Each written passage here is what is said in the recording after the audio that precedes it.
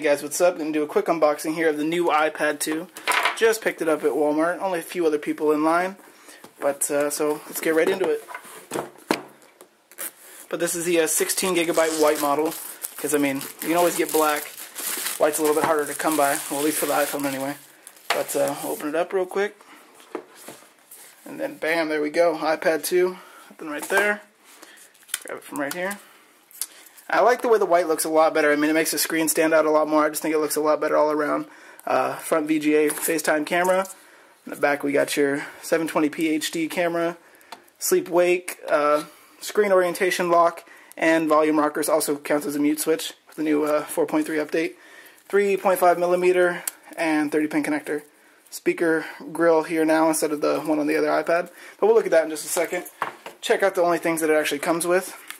All your manuals, Apple stickers, you know, same old thing.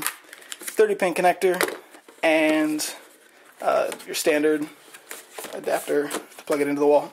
But we'll turn this on really quick. Obviously, it's going to tell me to plug it into iTunes, but still turn it on. Apple logo. So, I mean, overall, this thing feels a lot lighter.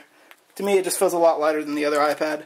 And like I said, that white just looks nice. I mean, I was never a fan of the white ones, but since they made the white iPhone just so hard to come by, or actually never even existed, I just had to go with the white. So as you can see, a lot thinner, a lot nicer, but I'm going to have a lot more videos coming of this, so subscribe. Stay tuned. I'm going to get this up right now. As you can see, plug into iTunes, orientation. So thanks for watching. Check out the rest of the videos coming soon, and subscribe.